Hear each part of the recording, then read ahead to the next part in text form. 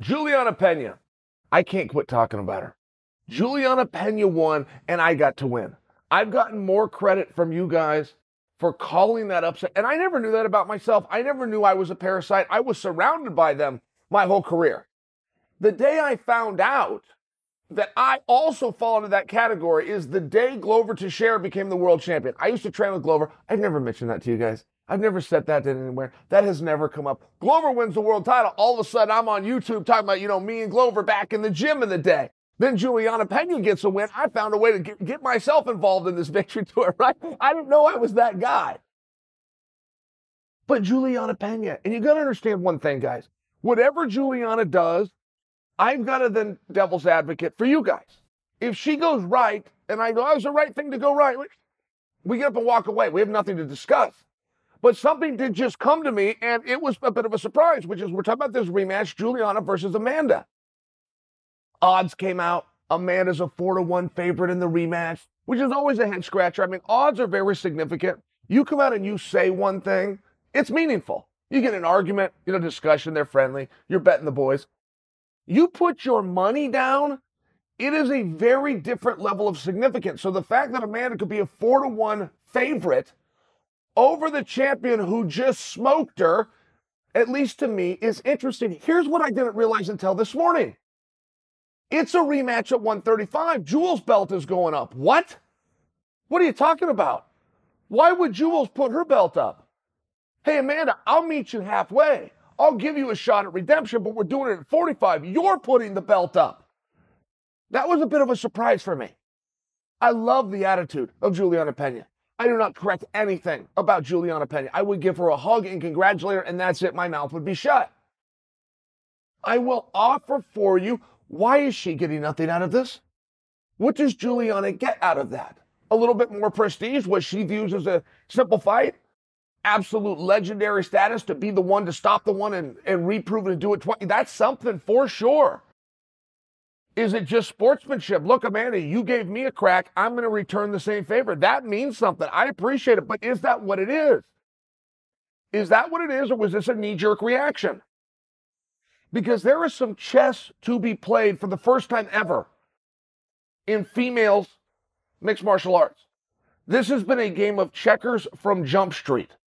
Get them in there, keep contesting it, keep growing the division. Someday, somebody will have an opponent that the world cares about. We could even main event them, maybe. We could put on top of the card. We could get them on Sports Center. But right now, it's a growing division. It's just been a game of checkers. Why? When you have multiple pieces, you now have a game of chess. And this all comes back to Kayla Harrison. Kayla Harrison is doing everything right. Kayla Harrison has star written on her. Kayla Harrison had never fought in the UFC, and Dana White went as far to say, I'll bring her in the UFC, and I'll put her right in there with Amanda. And then Dana furthered the thought because he said it would be a massive fight. You can do a massive fight with anybody. Doesn't matter who the opponent, doesn't matter what the stakes, doesn't matter what division. Men's, women's, 45, heavyweight, makes nobody difference. If you can do a massive fight with somebody in their first day in the UFC, that person is special. Kayla is special. Kayla has done everything right. Kayla aligned her cannons all in the right direction, which was Amanda, was 145. Got the free agency, popped over. And I can just tell you, firsthand, did you guys see the World MMA Awards where I bombed? I did my job. I read the lines. I was on stage. I had my nice little suit, and nobody gave me a response. You want to know who did get a response? Kayla Harrison. Kayla Harrison was in the crowd. I said her name. These aren't Kayla's people. This was largely UFC-based. It was largely a Bellator crowd. She comes over from the PFL. I mean, in all fairness, these weren't Kayla's people. These weren't Olympians. These weren't judo athletes. They all knew who she was. They were all happy to see her. They cheered when I said, Kayla Harrison is here tonight. It's all that I said. Oh my goodness. I got a pop out of that crowd. My jokes bombed. Everything else I did, but she didn't, and that means something. I mean, you want to know who stars is? There's a few ways to know. You could go to the internet, you could do algorithms, you could do Google searches, you could go to social media and just check the impressions and the likes and how many friends they got. You can also bring them into an audience amongst their peers and see the kind of reception they get. Every single weigh-in that Dana White's ever done is you get to the end of the weigh-in, meaning the co-main event, and the crowd gets louder and louder. Whoever gets the loudest reception is the main event. Whoever gets the next loudest reception is the co-main event. That's a broad stroke. That's not scientific, but goddamn, you can go off of it. You bet your ass you could build a business and a plan just around that. I shared this with you guys when I was in New York. Brunson came in. Oh, the people were so happy to see Brunson, which made me feel good because I don't think anybody, and I'm guilty of this too, I don't think any of us have ever done a damn thing for Derek Brunson. So when he got this reception, blonde Brunson, and people were excited to see him, I liked it. Then I compared that to Chris Weidman's reception. Chris's was, of course, more, but Chris is at home. This was in New York. They all got beat by Patty the Batty. All of the, I couldn't see, I saw these guys walk in where I was sitting. I couldn't see Patty the Batty. I didn't know who they were cheering for because everybody was standing up and trying to get over him and taking pictures. I couldn't believe it. Boom, boom, I've got my answer. That was your focus group. Now, as I'm talking about what a great job Kayla's doing and how Kayla plays into this, if Jules wants to go and fight Amanda, they're still partners. They may not like each other. They may have an agreement. They may have decided to settle it here in our forum, the People's Octagon. But they're partners nonetheless. You got to bring something to the table. I mean, Dana White's the first one to teach us this lesson. He says that's why I don't co-promote. I look into a co-promote. I got nothing. No ego against it. What are you bringing?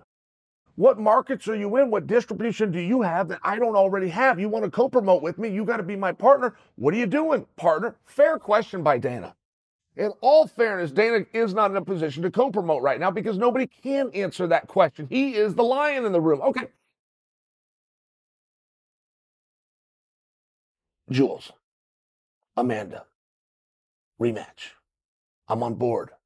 Why is Amanda not putting something up? Amanda has something to offer. It's a 145-pound belt. 145 pounds matters a lot right now because it would not only be about Amanda. You could then, for the first time in women's history, draw into Kayla. And either way works. We were all kind of excited for Amanda, but that talk was only going on for 3-4 weeks, maybe closer to 2 weeks. And Dana went as far as to call it a mega fight. We do that exact same thing except with Jules. And Jules is going to meet you halfway. Amanda's going to sit back. We're going to have to tell the story. Jules is going to come out and she's going to put on a performance and she's going to tell the story. In all fairness, if they both had 2 months, Jules is going to do a better job getting attention and notoriety to the fight with Kayla than Amanda was. In all fairness. And it did surprise me. I always thought it was at 145. She said, I'll rematch. I just always assumed it was at 145. I'm the champion here. I'll give you a shot at redemption. You're going to give me a crack at that belt. And 45 has really never been more important. I'm just bringing you guys to your attention. It's just a little bit of food for thought, but it is very relevant. It's always relevant to know what you're fighting for. It's the number one thing. If you want to get any emotion from the viewer, if you want to excite the media who's going to go write about this and report on it, you must invoke an emotion. It's not the words that matter. People forget your words. They're never going to forget how you made them feel. And there is nothing to pull at those heartstrings more, to be able to relate with the audience more, than make sure you're explaining why we're here. There could be an answer. And I trust that Jules has one. She'll respond to this. Maybe she'll tell me privately and I'll tell you. Maybe she'll come out and do it publicly. We'll all know. But I need to know what that answer is. I would have known. It would have been built in. It would have been obvious if she was going to 45, if she was making Amanda put something up. It looks to me like Jules is just being a good sport. She also did this while absolutely high on life. Was it the right decision? Jules can handle herself. I think that she will win the rematch. That's not what I'm talking about. If she wins the rematch, what does she get? If she wins the rematch, where does she go from here? Who's next? What is the story? At 145 pounds, the story tells itself. At 135 pounds, I will await a response.